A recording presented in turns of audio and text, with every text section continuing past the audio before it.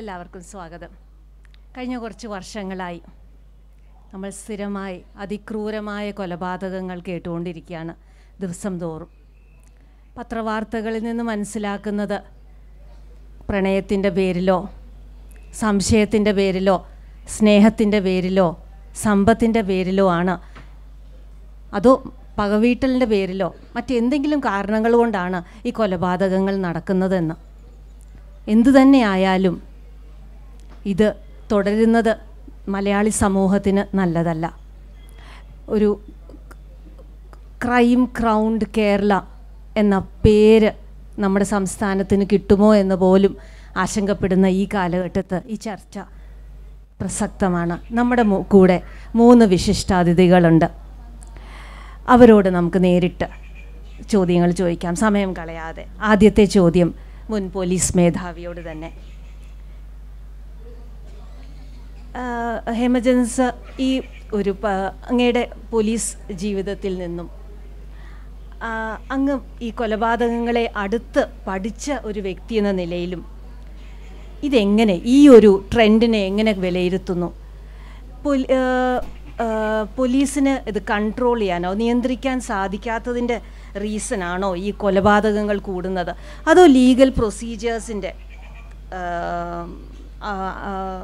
അപാകതയാണോ, അതോ മനുഷ്യൻ്റെ കുറ്റവാസനയിലുള്ള കൂടുതലുകളൊന്നാണ്? ഞങ്ങൾക്കൊന്ന് വിശദീകരിച്ച് തരാമോ?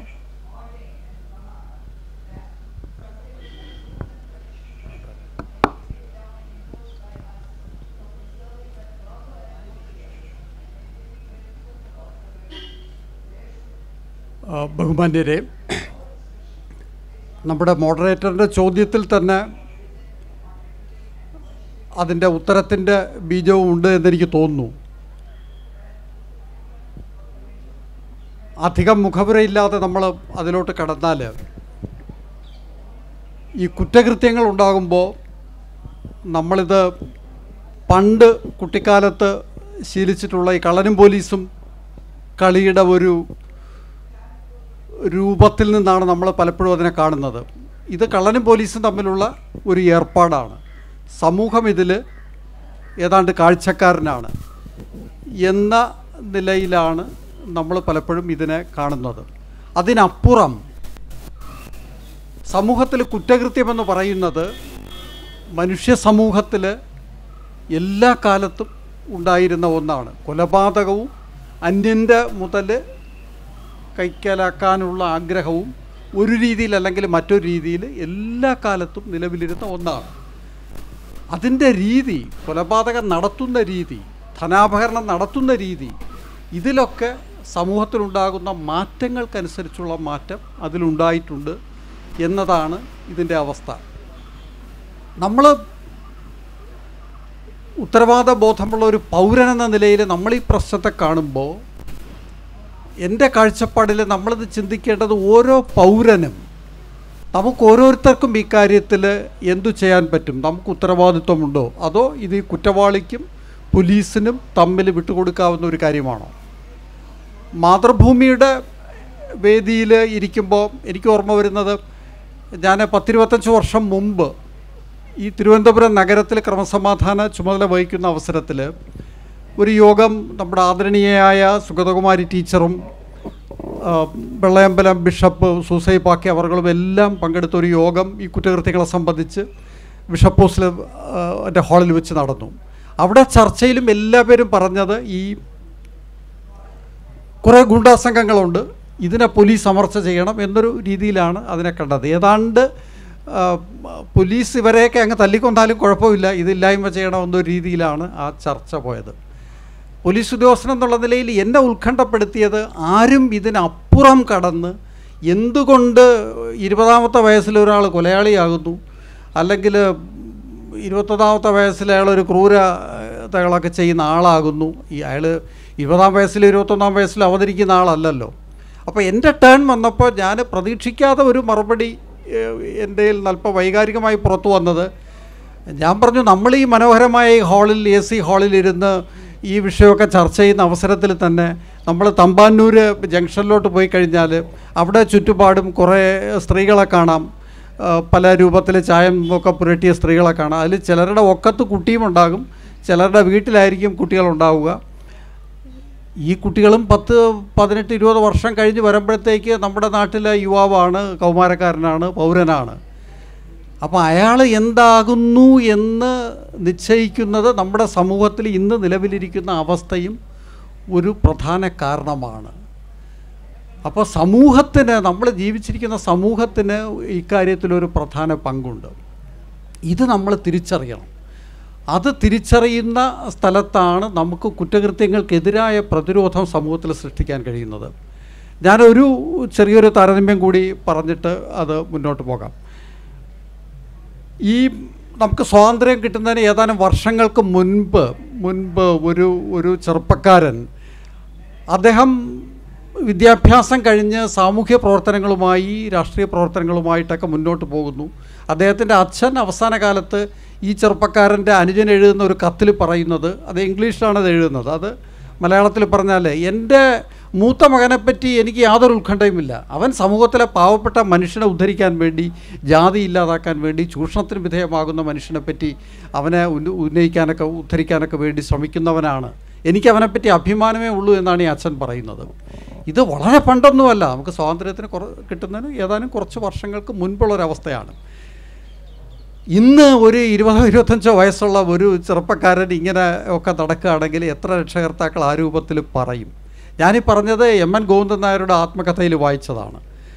ആ കഥ അദ്ദേഹം കൂട്ടിയിട്ടുണ്ട്. അപ്പം സമൂഹത്തിൽ നമ്മുടെ യുവാക്കളെപ്പറ്റിയും കൗമാരക്കാരെ പറ്റിയുമുള്ള കാഴ്ചപ്പാട് വളരെയേറെ മാറ്റം വന്നിട്ടുണ്ട്. കഴിഞ്ഞൊരു 10-20-30 വർഷക്കാലം, എനിക്ക് 90കളിലാണ് അതിൻ്റെ ഒരു വാട്ടർ ഷെഡെന്ന് തോന്നുന്നു, നമ്മൾ എടുക്കുകയാണെന്നുണ്ടെങ്കിൽ ഏത് നിലയിലും സമ്പന്നനാവുക, സമ്പത്തിൻ്റെ പിറകെ പോകുക, അത് തെറ്റാണ് എന്നൊന്നും ഞാൻ പറയുന്നില്ല. ന്യായമായ രീതിയിൽ ശരിയായ വഴിയിലൂടെ സഞ്ചരിച്ച് സമ്പന്നനാകുന്നതിൽ നല്ലത് തന്നെയാണ്. നമ്മുടെ ഭൗതികമായ വളർച്ച ഉണ്ടാവുക തന്നെ വേണം.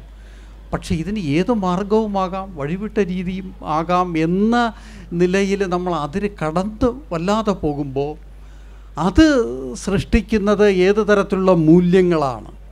ഞാൻ ആദ്യം പറഞ്ഞ സ്വാതന്ത്ര്യത്തിന് തൊട്ട് മുൻപ് ഒരു യുവാവിൽ അയാളുടെ അച്ഛൻ വിലമതിച്ച മൂല്യങ്ങളും ഈ കഴിഞ്ഞ 10-20 വർഷങ്ങളായി വളർന്നു വരുന്ന മനുഷ്യരിൽ നമ്മൾ പ്രതീക്ഷിക്കുന്ന മൂല്യങ്ങളും തമ്മിൽ വലിയ അന്തരമുണ്ട്. ഞാനൊരു മനഃശാസ്ത്രത്തിലൊരു ഉദാഹരണം പറഞ്ഞു പോകുകയാണെന്നുണ്ടെങ്കിൽ, ഈ നോബൽ സമ്മാനം കിട്ടിയ ഐവാൻ പാവ്ലോ എന്ന് പറഞ്ഞൊരു പ്രശസ്തനായ ഒരു മനഃശാസ്ത്രജ്ഞനുണ്ട്. അദ്ദേഹത്തിന് നോബൽ സമ്മാനം കിട്ടിയത് പട്ടികളിൽ നടത്തിയൊരു പരീക്ഷണമാണ്. ക്ലാസിക്കൽ കണ്ടീഷനിങ് എന്ന് പറഞ്ഞ് മനുഷ്യ സ്വഭാവത്തെയൊക്കെ പറ്റി പഠിക്കുന്ന ഒരു സങ്കല്പം അതിൽ നിന്ന് വരുന്നതാണ്. അദ്ദേഹം പരീക്ഷണം നടത്തിയത് ഈ നായ്ക്കളിൽ അവയുടെ ഈ സലൈവറി ഗ്ലാൻഡ് സർജറി നടത്തി പുറത്ത് വച്ച ശേഷം ഇതിൻ്റെ സലൈവ ഉൽപ്പാദിപ്പിക്കുന്നത് എങ്ങനെയാണെന്ന് സംബന്ധിച്ചൊരു പഠനം വരികയാണ്. സാധാരണഗതിയിൽ ആഹാരം കാണുമ്പോൾ ഈ നായ സെക്രീറ്റ് ചെയ്യും, സലൈവ പുറത്തു വരും. ഈ ആഹാരത്തിന് മുൻപ് ഒരു സിഗ്നൽ, ഒരു ബെല്ലാകാം, മറ്റെന്തെങ്കിലും ഒരു സിഗ്നലാകാം, ഇതുമായി കണ്ടീഷൻ ചെയ്ത് കഴിയുമ്പോൾ, സംയുക്തമായി അവതരിപ്പിച്ച് കഴിയുമ്പോൾ, കുറേ കഴിയുമ്പോൾ നമുക്ക് ഈ ആഹാരമില്ലെങ്കിലും ഈ ബെല്ല് കേട്ടാലും നായ സെക്രീറ്റ് ചെയ്യാൻ തുടങ്ങും. ഈ ക്ലാസിക്കൽ കണ്ടീഷനിങ് എന്ന് പറഞ്ഞ് മനഃശാസ്ത്രത്തിൽ ഒരു ശാസ്ത്രശാഖയായിട്ട് അത് വളർന്നു വരുന്നുണ്ട്. എനിക്ക് പലപ്പോഴും തോന്നിയിട്ടുണ്ട്, നമ്മുടെ ആധുനിക കാലത്തെ മനുഷ്യൻ ഈ പാവ്ലോവിൻ്റെ പട്ടിയുടെ ഒരു അവസ്ഥയിലാണ്. അവനെ ഒരുപാട് പ്രചോദിപ്പിക്കുന്ന, ഒരുപാട് സ്റ്റിമുലേറ്റ് ചെയ്യുന്ന ധാരാളം സ്റ്റിമുലൈകൾ നമ്മുടെ സമൂഹത്തിൽ ഒരുപാടുണ്ട്, ഇന്നുണ്ട്. അത് വളരെ മനോഹരമായി ആളുകൾ പ്രയോജനപ്പെടുത്തുന്നുമുണ്ട്. അടുത്തിടെ മാതൃഭൂമിയുടെ തന്നെ ഒരു പുസ്തകത്തിൽ, MGS നാരായണൻ്റെ പുസ്തകത്തിൽ ഞാൻ വായിക്കുകയായിരുന്നു. അദ്ദേഹം പരസ്യങ്ങളെപ്പറ്റി അദ്ദേഹം എഴുതിയിരിക്കുകയാണ്. 5000 വർഷങ്ങൾക്ക് മുമ്പുള്ള ഒരു പുസ്തകത്തിൽ എഴുതിയിരുന്ന അനുസരിച്ച് ഉണ്ടാക്കിയ ആയുർവേദ മരുന്ന്. എന്നിട്ട് അദ്ദേഹം കമൻ്റ് ചെയ്യുകയാണ്, 5000 വർഷങ്ങൾക്ക് മുമ്പുള്ള ആയുർവേദമോ? അദ്ദേഹം ചരിത്രകാരനാണ്. അന്ന് മോഹൻജോദാരോയും ഹാരപ്പയും ഒക്കെ വന്നില്ല. എവിടെ വൈദ്യശാസ്ത്രം, എവിടെ ഈ ഗ്രന്ഥം, എവിടെ ഇത്? അപ്പോൾ അദ്ദേഹം പറയുന്ന സത്യവും അസത്യവും തമ്മിലുള്ള രേഖ വിട്ടുപോകുന്ന ഒരു ഭ്രമാത്മകമായ ഒരു ലോകം സൃഷ്ടിക്കുവാൻ നമുക്ക് കഴിഞ്ഞിട്ടുണ്ട്. ഞാൻ പറയുന്നതല്ല, MGS പറയുന്നതാണ്. അത്തരമൊരു ലോകത്തിൽ വളരുന്ന മനുഷ്യർ, അവരെ സ്വാധീനിക്കുന്ന മൂല്യങ്ങൾ, ആ അവസ്ഥയിലൂടെ നമ്മൾ മുന്നോട്ട് പോകുമ്പോൾ നമ്മുടെ ലക്ഷ്യസാധ്യത്തിനു വേണ്ടി അതിവേഗം സമ്പന്നനാവുക, അതിവേഗം ഉന്നത സ്ഥാനങ്ങളിലെത്തുക എന്ന ആ ലക്ഷ്യത്തിനു വേണ്ടി എന്തും ചെയ്യാം. അങ്ങനെ അതിന് ഉതകുന്ന ഒരു ലോകത്താണ് ഈ സാമൂഹ്യ മാധ്യമങ്ങളുടെ രംഗപ്രവേശം. ഇൻ്റർനെറ്റ് പോലുള്ള ഒരു മീഡിയയിലൂടെ ഒരു അനോണിമസ് ആയിരുന്നു കൊണ്ട്, അതുകൊണ്ടാണല്ലോ ഈ ശ്രീദേവി എന്ന് പറഞ്ഞൊരു പ്രൊഫൈലിലൂടെ അതിവേഗം സമ്പന്നമാകാനുള്ള വഴി വളരെ അനോണിമസ് ആയിട്ട് അകലങ്ങളിലിരുന്നു കൊണ്ട്, ഇതുപോലെ നമ്മൾ കാണുന്നില്ല, ആരാണ് പറയുന്നതെന്ന് അറിയുന്നില്ല. ഒരുപാട് ദിവ്യത്വമുള്ള ഒരു വ്യക്തി എവിടെയോ നിന്ന് പറയുന്നു, അതിൽ ആ സ്റ്റിമുലസിൽ നമ്മൾ സെക്രേറ്റ് ചെയ്യപ്പെടുന്നു, ഇതിൽ ആകർഷിക്കപ്പെടുന്നു. ഓ, ഇത് തന്നെ എൻ്റെ ഭൗതികമായി അവർക്ക് സമ്പത്തിനുള്ള എല്ലാ വഴിയും ആ കുറ്റകൃത്യത്തിൽ ചെയ്ത ആളുകൾക്കുണ്ട്. പക്ഷേ അതിനപ്പുറം കടക്കുവാനുള്ള മാർഗം ഇതിലൂടെ കടന്നു വന്നിരിക്കുന്നു. അപ്പോൾ ഇത്തരത്തിലുള്ള സ്വാധീനങ്ങൾക്ക്, തെറ്റായ സ്വാധീനങ്ങൾക്ക് വഴങ്ങുന്ന ഒരു മാനസികാവസ്ഥ സൃഷ്ടിക്കപ്പെടുന്ന സമൂഹത്തിൽ അതിനെ ചൂഷണം ചെയ്യുവാൻ ആധുനികമായ ഈ സാങ്കേതിക വിദ്യ ഉപയോഗിച്ചുകൊണ്ട് അത് കടന്നു ചെല്ലുന്നുണ്ട്. അത് നമ്മൾ വിദ്യാഭ്യാസമുണ്ടെന്നൊക്കെ പറഞ്ഞ് അഭിമാനിക്കുന്ന ആളുകളിലൊക്കെ തന്നെ നമ്മളെ പറ്റിക്കുന്നത് ആരാണ്? ഈ ജാർഖണ്ഡിലെ ജംതാര എന്ന് പറഞ്ഞൊരു സ്ഥലമുണ്ട്. അവിടെ നമ്മളെക്കാളൊക്കെ വിദ്യാഭ്യാസത്തിൽ വളരെ പുറകെ നിൽക്കുന്ന ആളുകളാണ്. അവർക്കൊരു കമ്പ്യൂട്ടറല്ല, ഒരു മൊബൈൽ ഫോണും ഒരു ഇൻ്റർനെറ്റും മാത്രം മതി. അവിടെ ഇരുന്നു കൊണ്ട് അവർ കേരളത്തിലും അവിടെ ഇവിടെ എല്ലാം വിളിച്ച് അതിവേഗം നിങ്ങൾക്ക് സമ്പന്നനാകാനുള്ള, നിങ്ങൾക്ക് ലോട്ടറി അടിച്ചിരിക്കുന്നു, നിങ്ങൾക്ക് ഇന്നത് ലഭിച്ചിരിക്കുന്നു, ഇന്നത് ചെയ്യുക എന്ന് പറഞ്ഞ് തീരെ വിദ്യാഭ്യാസമില്ലാത്ത ആളുകളാണ് ഇത് ചെയ്യുന്നത്. ഈ ചതിയിൽ പെടുന്നതിൽ മുൻ DGPമാരുണ്ട്, ഉയർന്ന മറ്റ് ഉദ്യോഗസ്ഥരുണ്ട്, സാധാരണ പൗരന്മാരുണ്ട്. കാരണം ഈ വൈറസ് നമ്മുടെ മനസ്സിനെ സ്വാധീനിച്ചാൽ അത്തരം മനസ്സുകളിൽ ഈ സാങ്കേതിക വിദ്യ ഉപയോഗിച്ചുകൊണ്ട് ചൂഷണങ്ങൾ നടത്തുവാൻ കഴിയുന്ന വ്യക്തികൾക്ക് ചെന്നെത്താൻ കഴിയും.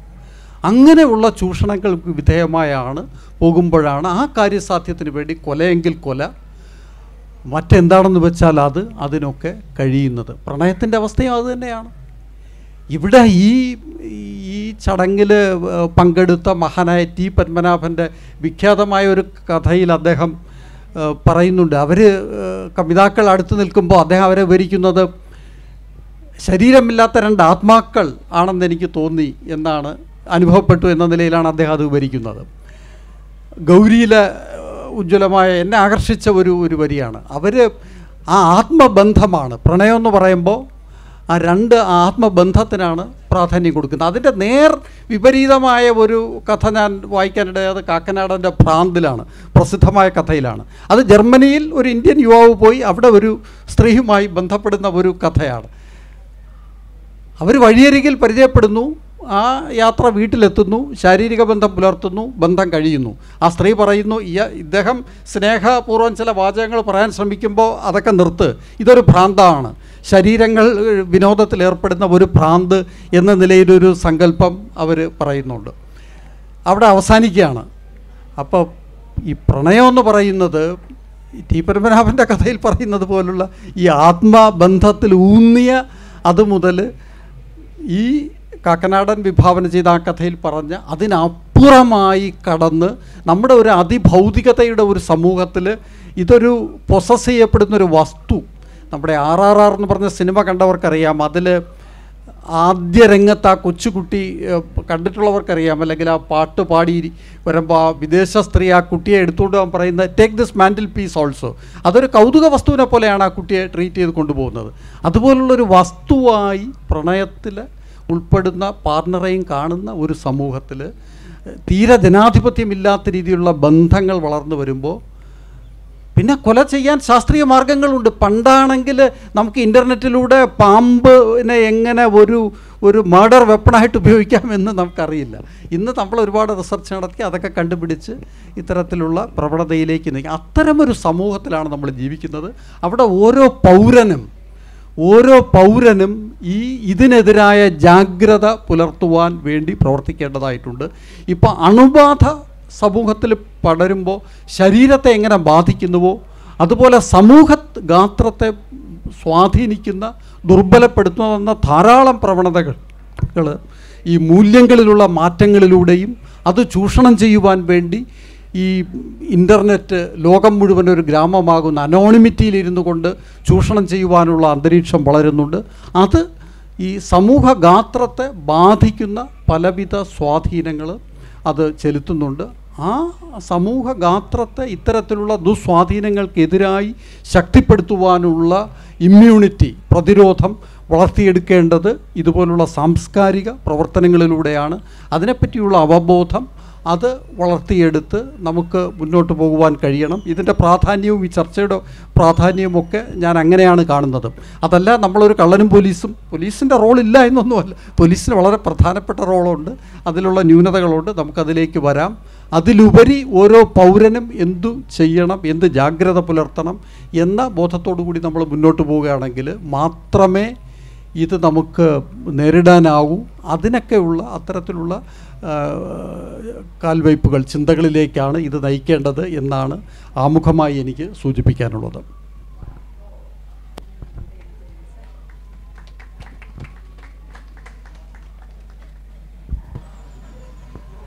വളരെ നന്ദി ഹേമചന്ദ്രൻ സർ. അടുത്ത ചോദ്യം ബഹുമാനപ്പെട്ട നിയമവിദഗ്ധയായ അഡ്വക്കേറ്റ് ഷാരി വിശ്വനാഥിനോടാണ്.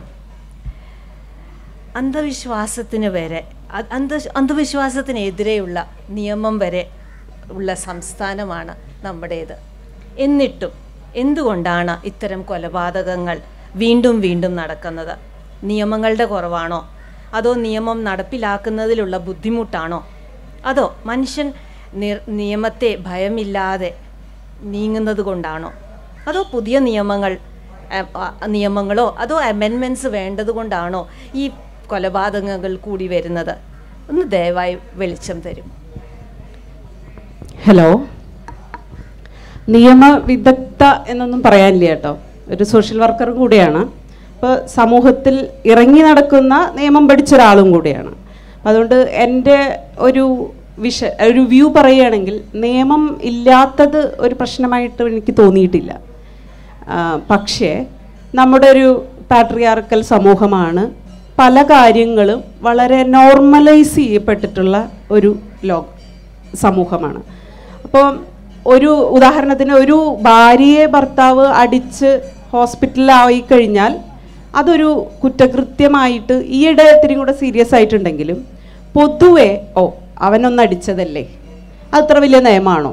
അപ്പോൾ എനിക്ക് തോന്നുന്നത് നിയമം ഉപയോഗിക്കുന്നവരും, അതായത് നമ്മൾ ഓരോരുത്തരും പ്ലസ് നിയമവിദഗ്ധരും അല്ലെങ്കിൽ പോലീസ് സ്റ്റേഷനിൽ, ഇപ്പോൾ ഒരു സൈബർ നിയമവുമായി ബന്ധപ്പെട്ടൊരു കേസിന് എനിക്ക് പോകേണ്ടി വന്നു കഴിഞ്ഞപ്പോൾ അവർ ആദ്യം ചോദിച്ചത്, നിങ്ങൾ എന്തിനാണ് ഫേസ്ബുക്കിൽ ഒരു പെൺകുട്ടിയായിട്ട് ഫോട്ടോ ഇട്ടത്, എന്തിനാണ്? അപ്പോൾ ഇത്തരത്തിലുള്ള വളരെ നോർമലൈസ് ചെയ്യപ്പെട്ട ചോദ്യങ്ങൾ, ഞാൻ പറയുകയാണെങ്കിൽ നമ്മുടെ ആറ്റിറ്റ്യൂഡാണ് അതിൻ്റെ ഒരു പ്രധാന കാരണം. പിന്നെ ഇന്ത്യൻ നിയമവ്യവസ്ഥ എന്ന് പറഞ്ഞു കഴിഞ്ഞാൽ നമ്മൾ ഭയപ്പെടുത്താനുള്ള നിയമവ്യവസ്ഥയല്ല. നമ്മുടെ നിയമം എന്ന് പറയുന്നത് റീഹാബിലിറ്റേഷനാണ്, പണിഷ്മെൻ്റ് അല്ല. നമ്മൾ അവരെ റീഹാബിലിറ്റേറ്റ് ചെയ്ത് കൂടുതൽ നല്ല പൗരന്മാരാക്കി മാറ്റുക എന്നതാണ് നമ്മളുടെ ശിക്ഷാ സംവിധാനങ്ങളുടെ ലക്ഷ്യം. അൾട്ടിമേറ്റ്ലി ഭയങ്കര സ്പ്ലെൻഡിഡ് ഐഡിയ ആണ്. പക്ഷേ അത് പ്രാക്ടിക്കലായിട്ട് യൂസ് ചെയ്ത് വരുമ്പോൾ, സാർ ഇവിടെ ഇരിക്കുന്നുണ്ട് എന്നാലും പറയുകയാണ്, 2 ഇടിയും 4 തടയും കൊടുത്ത് ശരിയാക്കി വിടാമെന്ന് വിശ്വസിക്കുന്ന ചിലരുണ്ട്. അവിടെ നമ്മളുടെ ഈ ഐഡിയയിൽ പറഞ്ഞിരിക്കുന്ന സൈക്കോളജിക്കൽ സപ്പോർട്ട് അവർക്കുണ്ടോ? അവരെ റീഹാബിലിറ്റേഷൻ നടക്കുന്നുണ്ടോ? നമ്മൾ കൊലപാതകത്തെ കണ്ണിന് പകരം കണ്ണ്, അല്ലെങ്കിൽ ഒരു സ്റ്റേറ്റ് തന്നെ ജീവൻ്റെ കാവൽക്കാരായിരിക്കേണ്ട സ്റ്റേറ്റിന് ഒരിക്കലും നമ്മുടെ അല്ലെങ്കിൽ ശിക്ഷ കൊടുക്കുന്ന ഒരാളായോ അയാളുടെ ജീവൻ എടുക്കേണ്ട ഒരാളോ അല്ല. പക്ഷേ നമ്മൾ റീഹാബിലിറ്റേറ്റ് ചെയ്യുക എന്നൊരു ഐഡിയ അതിൻ്റെ യഥാർത്ഥ അർത്ഥത്തിൽ നടക്കുന്നില്ല. ഒന്ന്. രണ്ടാമത്തത്, നമ്മൾ ഈ നിയമം ഉപയോഗിക്കുന്നത്, നിങ്ങളിൽ എത്ര പേര് കേസിന് പോകും? എന്തെങ്കിലും ഒരു സോഷ്യൽ ഇഷ്യൂ അല്ലെങ്കിൽ നിങ്ങളുടെ വീട്ടിലൊരു ഇഷ്യൂ ഉണ്ടായാൽ നമ്മളത് പറഞ്ഞു തീർക്കാനാണ് ആദ്യം ശ്രമിക്കുക. എത്ര പേര് കേസിന് പോകും? എന്തുകൊണ്ടാണ് പോകാത്തത്? ആലോചിച്ചിട്ടുണ്ടോ? നമ്മുടെ സിസ്റ്റം വളരെ കോംപ്ലിക്കേറ്റഡ് ആണ്. 10-12 വർഷം ഡിവോഴ്സ് കേസ് നടക്കുന്ന, ഒരു കൊലപാതകം നടന്നെന്ന് തെളിയിക്കാൻ 7-8 വർഷം നടക്കുന്ന, റേപ്പ് ചെയ്ത ഒരു പെൺകുട്ടിയെ വീണ്ടും വീണ്ടും റേപ്പ് ചെയ്യപ്പെടുന്ന, അതായത് റേപ്പ് ചെയ്ത പെൺകുട്ടി വീണ്ടും ചെന്ന് എങ്ങനെയാണിത് നടന്നതെന്ന് കോടതിയിൽ പറയണം. നമ്മൾ 164 എടുക്കുക എന്ന് പറയും, അതായത് സ്വകാര്യമായിട്ടുള്ള മൊഴി കൊടുക്കുക എന്ന് പറയും. പക്ഷേ അത് മജിസ്ട്രേറ്റിനോട് കൊടുത്തു കഴിഞ്ഞാൽ നമുക്ക് മൊഴിയിൽ നിന്ന് പിന്മാറാൻ പറ്റില്ല. പക്ഷേ എന്നിരുന്നാലും ഒരു ക്രോസ് വരുന്ന സമയത്ത് വീണ്ടും ഈ കുട്ടി പറയുകയാണ്. അപ്പോൾ ഒരു സ്ത്രീ ആയിട്ടുള്ള ജഡ്ജ് വേണമെന്ന് പറഞ്ഞാൽ വിവാദമാകുന്ന, അല്ലെങ്കിൽ ഭാവന എന്ന നടിയുടെ കേസിൽ അങ്ങനെ വന്നപ്പോൾ വിവാദമായ നാടാണ്. അപ്പോൾ എനിക്ക് തോന്നുന്നത് നിയമം ഇല്ലായ്ക ഒരു പ്രശ്നമായിട്ട് എനിക്ക് തോന്നിയിട്ടില്ല. എനിക്ക് പ്രാക്ടിക്കലി 3-4 കാരണങ്ങളാണ് എനിക്ക് തോന്നിയിട്ടുള്ളത്. ഒന്ന്, ലഹരിയുടെ ഉപയോഗം അമിതമായിട്ട് കണ്ടുവരുന്നുണ്ട്. കേരളത്തിലാണ് ഏറ്റവും കൂടുതൽ മദ്യം, ഓരോ ഉത്സവം, പൂരം അല്ലെങ്കിൽ പെരുന്നാൾ വരുമ്പോൾ ഏത് ജില്ലയാണ് ഏറ്റവും കൂടുതൽ മദ്യ ഉപഭോക്താവായത് എന്ന് സെലിബ്രേറ്റ് ചെയ്യുന്ന നാടാണ്. അതുകൊണ്ട് ലഹരി ഇപ്പോൾ പോരാത്തതിന് സ്കൂൾ തലത്തിലോ, സാറിനോട് സംസാരിച്ചപ്പോൾ സാർ പറയുന്നു പണ്ടും ഇതൊക്കെ ഉണ്ടായിരുന്നെന്ന്. പക്ഷെ ഞാനിപ്പോഴാണ് ഇത് ഇത്ര കോമൺ ആയിട്ട് കേൾക്കാൻ തുടങ്ങിയത്. കുട്ടികൾക്കിടയിലൊക്കെ മയക്കുമരുന്ന് ഉണ്ട്. പിന്നെ പാട്രിയാർക്കി എന്ന് പറയുന്ന സൈലൻറ്റ് കില്ലർ, അതിനെ ആർക്കും തള്ളിക്കളയാനാകില്ല. അത് ഇപ്പോൾ പ്രണയക്കൊലയുടെ കാര്യം എടുക്കൂ. എന്തുകൊണ്ടാണ് ഒരു പെൺകുട്ടിക്ക് പ്രണയം റിജക്റ്റ് ചെയ്യാൻ പാടില്ലാത്തത്? കാരണം നമ്മൾ ഓരോരുത്തരും വിശ്വസിക്കുന്നുണ്ട് പെൺകുട്ടികൾ ഒരു കൈമാറപ്പെടേണ്ട ഒരു സ്വത്താണ് എന്ന് നമ്മൾ വിശ്വസിക്കുന്നുണ്ട്. എനിക്ക് സ്ത്രീധനം തന്ന് എൻ്റെ അച്ഛൻ വേറൊരാൾക്ക് കൊടുക്കേണ്ടുന്ന മുതലാണ് ഞാൻ. അപ്പം കിട്ടുന്ന ആൾ കൈകാര്യം ചെയ്യുക. ആ ഒരു തരത്തിലുള്ള സ്റ്റാറ്റസ് ഉള്ള ഒരു സ്ത്രീ സ്വതന്ത്രമായൊരു തീരുമാനമെടുത്ത് നടപ്പിലാക്കാൻ തുടങ്ങിയാൽ ഈ റിജക്റ്റ്, ഞാനിത് പറയാൻ കാരണം ഒരു സ്ത്രീ മാത്രമേ ഒരാണിനെ ആസിഡ് ഒഴിച്ചിട്ടുള്ളൂ, അതും സക്സസ് ആയില്ല. പക്ഷേ ഇത്രയധികം കൊലപാതകങ്ങളും എസ്പെഷ്യലി കേരളത്തിൽ കണ്ടിന്യൂസ് ആയി. എനിക്കിപ്പോൾ നരബലിയും പ്രണയക്കൊലയും ഒരുമിച്ച് കെട്ടുന്നത് പോലും എനിക്ക് താല്പര്യമില്ലാത്ത കാര്യം. രണ്ട് കാരണങ്ങളാണ്. ഒന്ന്, അന്ധവിശ്വാസവും അല്ലെങ്കിൽ ദൈവവിശ്വാസവുമായി റിലേറ്റഡ് ആയിട്ടുള്ളതാണ്. പിന്നെ ഞാൻ വിചാരിച്ചു പ്രണയത്തിന് വേണ്ടി ബലിയർപ്പിക്കപ്പെട്ടത് കൊണ്ട് പ്രണയ കൊലപാതകത്തിൽ പെടുത്തിയതായിരിക്കാം എന്ന് പറയുന്നത്. പ്രണയ കൊലപാതകങ്ങൾ പ്രധാനമായും ലഹരിയുടെ ഉപയോഗം അതൊക്കെ ഉണ്ടെങ്കിൽ പോലും ഒരു മെജോറിറ്റിയിൽ ഇത് സംഭവിക്കുന്നത് ഈ പൊസസ് ചെയ്യപ്പെടേണ്ടെന്ന സ്വത്ത് സംസാരിക്കാറില്ല, അഭിപ്രായം പറയേണ്ടതില്ല. നമ്മുടെ വീടുകളിലാണെങ്കിൽ ഇപ്പോൾ ഒരു സഹോദരനും സഹോദരിയും ഉണ്ടെങ്കിൽ സഹോദരന് വേണ്ടി വിട്ടുകൊടുക്കേണ്ടുന്ന ആളാണ് മൂത്തതാണെങ്കിലും താഴെയാണെങ്കിലും പെൺകുട്ടികൾ. ഇപ്പോൾ ഒരു പെൺകുട്ടിയുള്ളിടത്ത് അവൾക്ക് കിട്ടുന്ന സ്വാതന്ത്ര്യം ഭയങ്കരമാണ്. അതായത് ഒരു ആൺകുട്ടിക്കും പെൺകുട്ടിക്കും എന്നൊന്നും പറഞ്ഞ വ്യത്യാസം അവിടെ ഇല്ലാത്തതുകൊണ്ട് അത്തരത്തിലുള്ള പെൺകുട്ടികൾ കൂടുതൽ ചിന്തിക്കുന്നവരായിരിക്കും, അവർ സ്വന്തമായിട്ട് അഭിപ്രായമുള്ളവരായിരിക്കും. അവരെ അഭിപ്രായം പറയുന്നതിൽ നിന്ന് വിലക്കുക, അല്ലെങ്കിൽ ഈ 10 or 16 വയസ്സിൽ തോന്നുന്ന പ്രണയം 23 വയസ്സാകുമ്പോൾ നമുക്ക് അതേ അയാളോട് തോന്നണമെന്നൊന്നുമില്ല. 10-20 വർഷം ജീവിച്ചിട്ട് നമ്മൾ വേർപിരിയുന്ന ഭർത്താക്കന്മാരും ഭാര്യമാരും ഉള്ളിടത്താണ് ഈ പൊസഷൻ്റെ ഒരു പാർട്ടാണത്. ഈ മെയിൽ ഈഗോ ഹർട്ട് ചെയ്യാൻ പാടില്ല എന്നുള്ള ഒരു ഫീലിൽ വളർത്തപ്പെടുന്ന ഒരു ആൺകുട്ടിയിൽ നിന്ന് നമ്മൾ എന്താണ് പ്രതീക്ഷിക്കേണ്ടത്? അപ്പോൾ നമ്മുടെ വീടുകളിൽ നിന്നാണ് നമ്മളിത് തുടങ്ങേണ്ടത്. നിയമത്തിൻ്റെ അപര്യാപ്തതയേക്കാൾ കൂടുതൽ എനിക്ക് തോന്നുന്നത് നമ്മുടെ വീടുകളിലെ ആൺകുട്ടികളെ റിജക്ഷൻ എന്തെന്ന് പഠിപ്പിക്കൂ. അവരെല്ലാം കൊടുത്ത് അല്ലെങ്കിൽ എല്ലാത്തിനും അവർക്ക് വേണ്ടി ആടാനുള്ള കറക്റ്റ് ചെയ്ത് അവർക്കനുസരിച്ച് ട്യൂൺ ചെയ്യേണ്ടുന്ന ഉപകരണങ്ങളൊന്നുമല്ല സ്ത്രീകൾ എന്നത്. ഈക്വാളിറ്റി ചിലപ്പോൾ ചിലർക്കൊക്കെ ഒരു നുണയായിട്ട് തോന്നാം, പക്ഷേ ഈക്വാളിറ്റി ഒരു പോസിബിൾ ഡ്രീം തന്നെയാണ്. അതുണ്ടായാൽ ഈ പ്രണയക്കൊല എന്ന പേരിലെങ്കിലും, ഒന്നാമത്തെ പ്രണയക്കൊല എന്നൊന്നും പറയരുത്. നമ്മൾ ചില പത്രങ്ങളുടെ ടാഗ് ലൈൻ വായിക്കുമ്പോൾ തകർന്നു പോകും. 3 മക്കളുള്ള അമ്മ ഒളിച്ചോടിപ്പോയി. അമ്മ ആരുടെ കൂടെയാണ് ഒളിച്ചോടിയത്? കൂടെ പോയവനെ കുറിച്ച് വല്ല വിശേഷണമുണ്ടോ? ഒന്നുമില്ല. പ്രണയം നിരസിച്ച പെൺകുട്ടിയെ കൊന്നു. പ്രണയം നിരസിച്ചത് മാത്രമല്ല അവിടെ കാരണം, അയാൾക്കനുസരിച്ച് പെരുമാറാത്തതാണ് കാരണം. പ്രണയം ആർക്കും എപ്പോൾ വേണമെങ്കിലും നിരസിക്കുക. അപ്പോൾ നമ്മൾ ഇത്തിരി കൂടി സിവിലൈസ്ഡ് സൊസൈറ്റി ആവുക എന്നുള്ളതാണ് ഒരുപാട് കാരണങ്ങൾക്ക് വിരാമമിടാൻ പറ്റും. ഉദാഹരണത്തിന് ഇപ്പോൾ അന്ധവിശ്വാസത്തിൻ്റെ കാര്യം, നരബലി നടന്നു. ഒരിക്കലും നമ്മൾ കാണാത്ത വിശ്വസിക്കുന്ന ദൈവം എന്ന പ്രതിഭാസത്തിന് വേണ്ടിയിട്ടാണ് ഇത് ചെയ്യുന്നത്.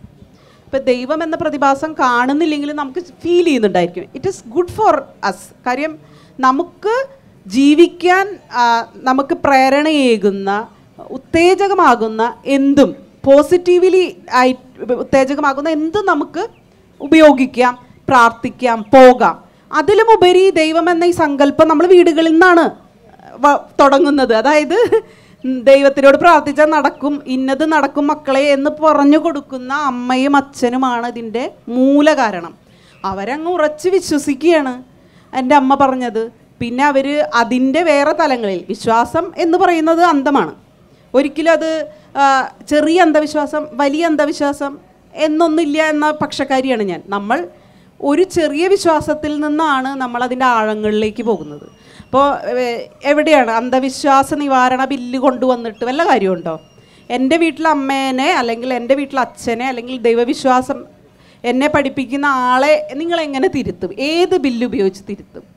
നിയമത്തിൻ്റെ പ്രശ്നമല്ല, നമ്മുടെ സയൻസിനെ കുറിച്ചുള്ള ഇത്തരം മാറ്റങ്ങൾ വന്ന, ഇപ്പം ഞാൻ കോഡ്ലെസ് ഉപയോഗിക്കുന്ന, മൈക്കില്ലാത്ത കാലഘട്ടത്തിൽ നിന്ന് ഇത് ഉപയോഗിക്കുന്ന, ഇൻ്റർനെറ്റിൽ ഇന്ന് സാറ് പറഞ്ഞ പോലെ ഒരൊറ്റ യൂണിവേഴ്സിൽ എല്ലാവരും കൂടെ ഒറ്റ ഗ്രാമമാകുന്ന പ്രതിഭാസത്തിൽ ഇരുന്നു കൊണ്ട് എൻ്റെ ദേഹം വിട്ട് വേറൊരു ദേഹത്തിലേക്ക് മാറാൻ പറ്റുമെന്നും കൂടുതൽ മെച്ചപ്പെട്ട ജീവിതം ദൈവം കൊണ്ടുത്തരുമെന്ന് വെച്ചാൽ ദൈവം ആ ഒരു സങ്കല്പത്തിലല്ല ദൈവം ഇരിക്കുന്നതെന്ന് നമ്മൾ കുട്ടികളെ പറഞ്ഞു. ദൈവം ഒരു നമ്മളെ ഇൻസ്പയർ ചെയ്യുന്നൊരു ശക്തിയാണ്. നമുക്ക് വേണ്ടതെല്ലാം ഇവിടെ ഉണ്ട്. അത് കൃത്യമായ രീതിയിൽ ഗ്രീഡി അല്ലാതെ ഉപയോഗിച്ച് പെട്ടെന്നൊരു പണക്കാരനാവുക, അതൊക്കെയാണ് ക്രൈമിലേക്ക് പോകുന്നത്. ഇപ്പം നമ്മൾ എപ്പോഴും വീടുകളിൽ നിന്ന് തുടങ്ങണം. നിയമം കൊണ്ടുവരുന്നവരോ അല്ലെങ്കിൽ അത് ഉപയോഗിക്കുന്നവരോ എത്രത്തോളം നമുക്ക് വീടുകളിലേക്ക് എത്താൻ പറ്റും. അതിന് ഒരു പരിധിവരെ നമ്മളുടെ ചില ബെനിഫിഷ്യറി ഗ്രൂപ്പുകൾ ഉണ്ടാക്കി അതിലൊക്കെ അവയർനെസ് ക്ലാസ്സുകൾ കൊടുക്കാം, നിയമം ഇങ്ങനെ ഉണ്ടെന്ന് പറയാം. എന്നിരുന്നാൽ പോലും നമ്മുടെ സിസ്റ്റം ഇത്ര സ്ലോ ഡൗൺ ആയതുകൊണ്ട് പരമാവധി ആൾക്കാർ കേസ് കൊടുക്കാതെ പോരുക എന്നുള്ളതാണ്. ഇപ്പോൾ ബസ്സിലൊരു കണ്ടക്ടർ ഇപ്പോൾ സ്റ്റുഡൻസിനെ ആരെങ്കിലും ഒരാളെ ഒരു പെൺകുട്ടി ഉപദ്രവിച്ചു എന്ന് വിചാരിക്കൂ. നിങ്ങൾ ആരെങ്കിലും പോലീസ് സ്റ്റേഷനിൽ പോയി കേസ് കൊടുക്കാറുണ്ടോ?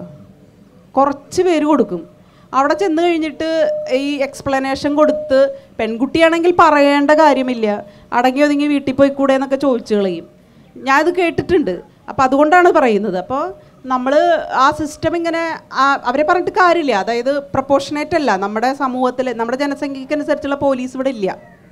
അപ്പോൾ ആ പോലീസുകാർക്ക് ഓവർ ബേർഡനാണ് ഇതൊക്കെ. അതിൻ്റെ ഇടയിൽ ഇതൊക്കെ ചെല്ലുമ്പോൾ അത് ചീള് കേസല്ലേ, എന്തിനാണ് ഇതൊക്കെ കൊണ്ടുവരുന്നതെന്നുള്ള ഒരു ആറ്റിറ്റ്യൂഡും കൂടെ ഉണ്ടാവാം. പിന്നെ സിസ്റ്റം കോടതിയിലെ കാര്യങ്ങളെല്ലാം മുറക്കേ നടക്കൂ. ആ നടക്കുമ്പോഴേക്കും നമ്മൾ ആലോചിക്കും ഈ ചെറിയ വിഷയത്തിന് നമ്മൾ പോകേണ്ട കാര്യമുണ്ടോ. ഞാൻ ഈ അടുത്ത് കണ്ട സിനിമയാണ് സൗദി വെള്ളയ്ക്ക. ഏറ്റവും ബെസ്റ്റ് എക്സാമ്പിളാണത്. ഇങ്ങനെ ഇഴഞ്ഞ് നീങ്ങുന്ന ഒരു സമ്പ്രദായത്തിൽ നിയമം എത്ര ശക്തമായിട്ടും കാര്യമുണ്ടോ? അതേസമയം നമ്മളുടെ വീടുകളിൽ നിന്ന് തുടങ്ങേണ്ടുന്ന നവീകരണം അത് തുടങ്ങി വെച്ചാൽ, നമ്മളിത് കേൾക്കുന്ന ഓരോ മനുഷ്യരും നമ്മളുടെ കാഴ്ചപ്പാടിനെ ഈ യുഗത്തിനനുസരിച്ച് ഒന്ന് മാറ്റിയാൽ, സയൻസിൻ്റെ വളർച്ച ഉപയോഗിക്കുന്ന എല്ലാവരും സയൻസിലൂടെ നേടുന്നത് പോലും ദൈവത്തിന് സമർപ്പിക്കുന്ന ഈ കാലത്ത് അന്ധവിശ്വാസ നിവാരണ ബില്ലിനൊന്നും എന്തെങ്കിലും ചെയ്യാൻ പറ്റുമെന്ന് എനിക്ക് തോന്നുന്നില്ല. Thank you. രണ്ട് സ്പീക്കേഴ്സും importance of individuals behaviour and families behaviour in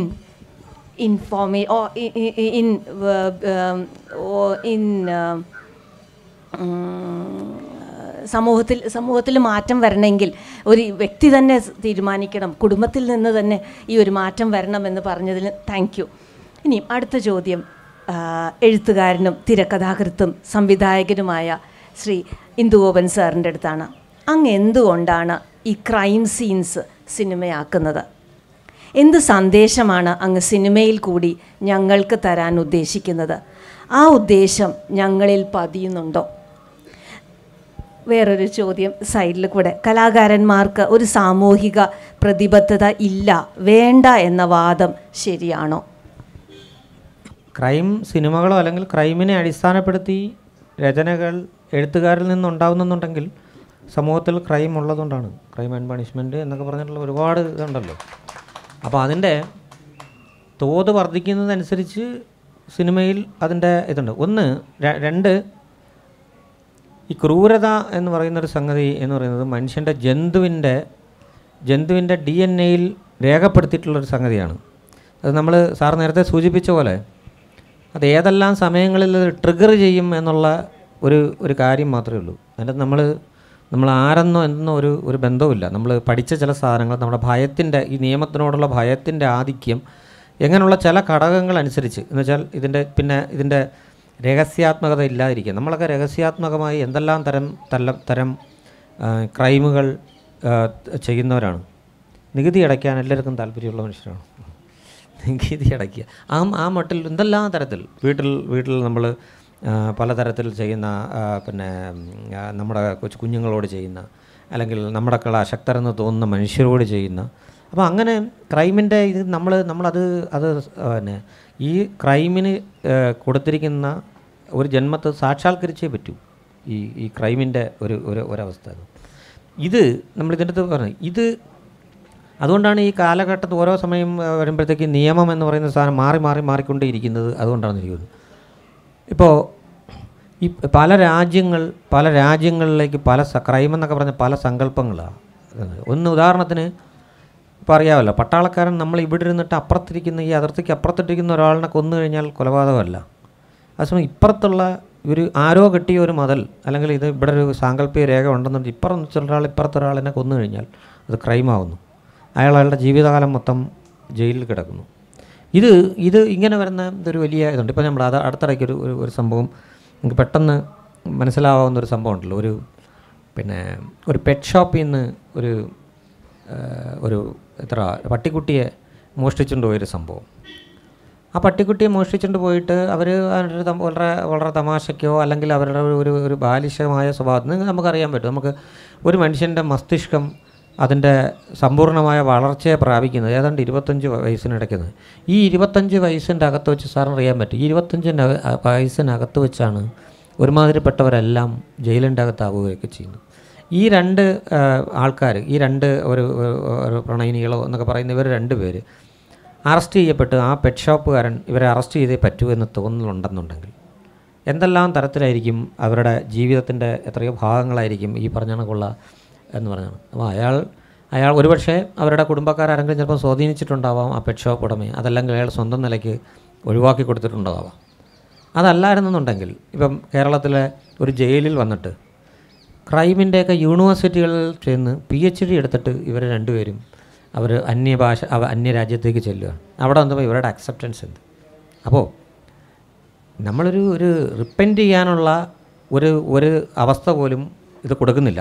അതിൻ്റെ ഇതിൽ നമ്മൾ കാണപ്പെടാതെ ഇതിനേക്കാൾ അപ്പുറത്തുള്ള ക്രൈം ചെയ്തവർ ഇതിൽ നിന്ന് നൂലെഴുതി രക്ഷപ്പെട്ടു പോകുന്ന ഒരു കണ്ടീഷനുണ്ട്. അപ്പോൾ ഈ ക്രൈമിൻ്റെ കഥകൾ നമ്മൾ പറയുമ്പോൾ ഇത്തരത്തിലുള്ള ഒരുപാട് കഥകൾ നമ്മളിതിൻ്റെ അന്തർലീനമായിട്ടുണ്ട് പറയാനാണ് നമ്മൾ ശ്രമിക്കുന്നത്. അപ്പോൾ അതുകൊണ്ട് ഇപ്പം ക്രൈം എന്ന് പറയുന്നത് ഇപ്പം ഞാൻ ചോദിച്ചോട്ടെ, നമ്മൾ ഇതിൻ്റെ മനുഷ്യൻ്റെ വാസന എന്ന് പറയുന്നൊരു സംഗതി എന്ന് വെച്ചാൽ ഇപ്പം അന്വേഷിച്ച് നോക്കുക. നമ്മളിപ്പോൾ റീൽസിൻ്റെ അടുത്തിലൊക്കെ വരുന്ന ഏറ്റവും കൂടുതൽ ഇപ്പോൾ ആവർത്തിച്ച് വരുന്നൊരു സിംഹം ഒരു ജന്തുവിനെ പോയി കടിച്ച് പറിച്ച് കഴിക്കുന്നതിൻ്റെ ജീവനോടെ ഭക്ഷിക്കുന്നതിൻ്റെ സാധനം. ഇതിൻ്റെയൊക്കെ എത്രയാണ് ഇതിൻ്റെ വ്യൂ എന്ന് കണ്ടു കഴിഞ്ഞാൽ നമുക്ക് മനസ്സിലാവും ഇത് നമ്മുടെ ഉള്ളിലൊക്കെ നേരത്തെ ഞാൻ പറഞ്ഞ കണക്ക് ആലേഖനം ചെയ്തു വെച്ചിട്ടുള്ള ക്രൂരതയുടെ അളവ് എത്രയാണെന്നുള്ളത്. ഭരണകൂടം ഞാൻ പറഞ്ഞില്ല, ഭരണകൂടത്തിന് ഓരോ സ്ഥലത്തുള്ള ഭരണകൂടത്തിൻ്റെ ഒരു അന്തവും ഇതുമില്ല. ഒരാളെ കൊന്നു കഴിഞ്ഞാൽ ഭരണകൂടം തന്നെ അയാളെ വീണ്ടും ക്യാപിറ്റൽ പണിഷ്മെൻ്റ് കൊടുത്ത് ഭരണകൂടം തന്നെ കൊലയാളിയാവുന്ന സാധനം. സെൻട്രൽ ആഫ്രിക്കൻ റിപ്പബ്ലിക്ക് പോലും വധശിക്ഷ റദ്ദാക്കിയ സ്ഥലമാണ്. നമ്മൾ വളരെ പ്രാകൃതമെന്നൊക്കെ പറയുന്നിരിക്കുന്ന സ്ഥലങ്ങളിൽ പോലും ഇത് വളരെ ആധുനികമെന്ന് പറയുന്ന സ്ഥലമോ അല്ലെങ്കിൽ ഒരു മധ്യപരുവത്തിൽ പോകുന്ന നമ്മുടെ പോലെ രാജ്യം ആയിട്ടില്ല. അപ്പം ഈ ഉരുത്തിരിഞ്ഞ് വരലുകൾ മാത്രമേ ഉള്ളൂ. നമുക്ക് 2 മാസം പ്രായമുള്ള ഒരു കുഞ്ഞിനെ കൊല്ലണമെന്നുണ്ടെങ്കിൽ ഒരു നിയമപരമായ തടസ്സവുമില്ല. സർക്കാർ തന്നെ അതിനുള്ള എല്ലാ സംവിധാനങ്ങളും ഈ സാധനങ്ങളും തരും. അതിപ്പോൾ 3 മാസം ആക്കുമ്പോഴും യാതൊരു തരത്തിലുള്ള ഇതില്ല. അത് 9 മാസമായി ഈ ഗർഭപാത്രത്തിൽ നിന്ന് പുറത്തുപോയി ഒരമ്മ ഇത് വളർത്താൻ നിവൃത്തിയില്ലാതെയും അതിൻ്റെ ജീവിതം തന്നെ ഇതാവുമെന്ന് വെച്ചിട്ട് കൊന്നു കഴിഞ്ഞാൽ അവർ 12 വർഷത്തേക്ക് ജയിലിലേക്ക് പോകുന്നു. ഇങ്ങനെയുള്ള ഇതൊക്കെ ഇതിൻ്റെ നീതിപരമായ വശങ്ങളെക്കുറിച്ച് സംസാരിക്കുകയല്ലോ. ഒരു റൈറ്റർ എന്നുള്ള രീതിയിൽ ഇതുണ്ടാക്കുന്നൊരു വൈരുദ്ധ്യം എന്ന് പറയുമ്പോൾ അതിൻ്റെ അടുത്തൊരു സമൂഹത്തിലാണ് നമ്മൾ നിൽക്കുന്നത്. അപ്പോൾ ഇങ്ങനെയൊക്കെ ഉള്ള ഒരു വളരെ എല്ലാം നേരത്തെ പറഞ്ഞ കണക്കുള്ള ആ പൊസസീവ്നെസ് എന്ന് പറയുന്നത് ഈ നേരത്തെ ക്രൂരതയുടെ അടയാളത്തിലുള്ളൊരു സാധനമാണ് ഈ പൊസസീവ്നെസ് എന്ന് വെച്ചാൽ ശക്തി ഉണ്ടെങ്കിൽ ഞാനത് പൊസസ് ചെയ്ത് വെക്കുക എന്നുള്ളത്. അതിപ്പോൾ എൻ്റെ ശക്തിക്കനുസരിച്ചിരിക്കും ഞാൻ എന്തൊക്കെ തരത്തിൽ അതിനെ പ്രാപ്തമാക്കി വയ്ക്കണം. ഇപ്പോഴത്തുള്ള എൻ്റെ ശക്തി എന്ന് പറയുന്നത് സമ്പത്ത് കൂടി അടിസ്ഥാനപ്പെടുത്തിയുള്ള ഒരു സംഗതി. ഇത് വെച്ച് എന്തെല്ലാം വാങ്ങിക്കാൻ പറ്റും. സാറ് നേരത്തെ സൂചിപ്പിച്ചൊരു സാധനം എന്ന് പറയുന്നത് ഇതിനെയൊക്കെ ഇത്തരം വാസനകളെയൊക്കെ നമുക്ക് അതിലംഘിക്കാൻ വേണ്ടിയുള്ള തരത്തിലുള്ള ഇപ്പോൾ സാംസ്കാരികപരമായ ട്രെയിനിങ്ങുകളോ മറ്റു സാധനമോ ഒക്കെ വേണം. അപ്പോൾ ഇത്തരത്തിലുള്ള പ്രവർത്തനം നടത്തുന്നു എന്ന് വിവക്ഷിക്കുന്ന ഒരാളെന്നുള്ളതല്ലേ നമ്മൾ പറയട്ടെ. വലിയ ആർട്ടിഫിഷ്യൽ ഇൻ്റലിജൻസിൻ്റെയൊക്കെ സഹായത്തോടു കൂടിയാണ് ഇത്തരത്തിലുള്ള എൻ്റെ നീതിബോധത്തിനെ തകർത്തെടുക്കാനായിട്ടുള്ള സംവിധാനങ്ങൾ വരുന്നത്. ഞാനിവിടുന്ന് ഇറങ്ങി എങ്ങോട്ട് പോയി കഴിഞ്ഞാലും വരുന്ന അല്ലെങ്കിൽ ഞാൻ എൻ്റെ സ്വകാര്യതയിലിരിക്കുന്ന സമയങ്ങളിൽ എൻ്റെ ആർത്തിയെ എൻ്റെ ഗ്രസിക്കാനുള്ള എൻ്റെ ക്രൂരതയുടെ അവസാന എലിമെൻസിനെയും എങ്ങനെ കുത്തി പുറത്തിട്ടുകൊണ്ട് ഒരു ഉൽപ്പന്നത്തിൻ്റെ അല്ലെങ്കിൽ ഏതെങ്കിലും ഒരു ഉൽപ്പാദകൻ്റെ അവരുടെയൊക്കെ ഒരു ഇരയായി മാറാനുള്ള ഒരു സിസ്റ്റം വലിയ ആയിരക്കണക്കിന് പേർ ജോലി ചെയ്യുന്ന ഓഫീസുകളിൽ നിന്ന് ഈ നിർബലനായ എൻ്റെ മനസ്സിനെ തകിടം മറിക്കാനായി ഇരിക്കുന്നത് ക്രൈമല്ലേ? അങ്ങനെ ഒരു ദുർബലനായ മനുഷ്യനെ തട്ടിത്തകർക്കാനുള്ള എല്ലാ സംവിധാനങ്ങളും വെച്ച് ക്രൈം എൻ്റെ ചുറ്റുവട്ടത്ത് നിൽക്കുന്ന ഒരു സമയത്ത് ക്രൈം നമ്മൾ എഴുതി പോവുകയാണ് ചെയ്യുന്നതെന്നാണ് എൻ്റെ